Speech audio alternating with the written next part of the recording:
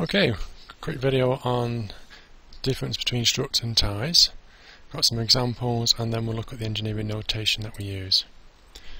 So I've got a couple of examples here, bridges, and on the top this is where we'll see our load, obviously, and that load gets distributed through these supporting columns. We call these struts because they're under compression, because the load is pushing its way through the member and that's being reacted under the ground, pushing back up again. Same example over here, we've got the bridge with the load on the top and the load is being pushed through the member which is under compression. We call that a strut. So that's in direct contrast to this type of bridge arrangement. Here you can see that the load which goes onto the flat surface here, that's held up by this supporting structure on the top, and that's connected to the bridge via these members here. These are opposite to the previous example. These are under tension because they're being pulled apart, and we call these a tie. And same over here, this bridge here, the supporting bow over the top is connected to the road surface via these ties, and they're under tension. So that's how we would look at describing that using engineering notation. So here we have two pins and they're connected by these members here in our diagram. And on the left I'm going to draw some compression and on the right some tension. So on the left, because this is under compression, we know that they'll be pushing into the joint, so we tend to use arrows pointing into the joint like that.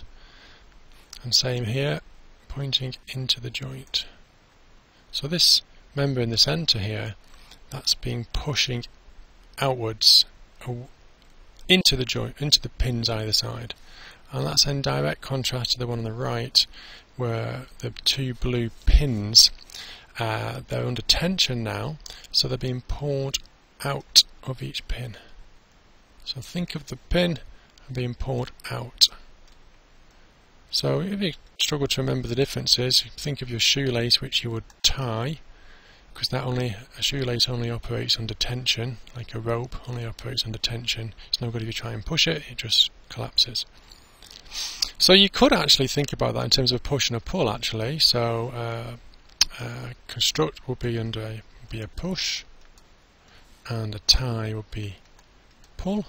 And in fact that's one of the most basic and most fundamental definitions of what a force is, push or a pull. Okay, let's now look at an example here. So I've got a pin in the centre with a blue pin, and there are three members and they are under different types of loading scenario. There's various ways in which you can describe your members. I'm going to label the spaces in between. So I'm going to label this A, B and C. Okay, you can actually there's different ways you can actually label the ends of the members or the spaces in between. I'm labeling the spaces in between, and that follows Bow's notation. So for example, the top member, which is pointing vertically down, we would refer to as member AB.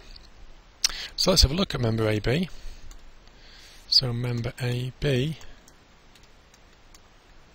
is a strut, and I know it's a strut because it is pointing into the pin.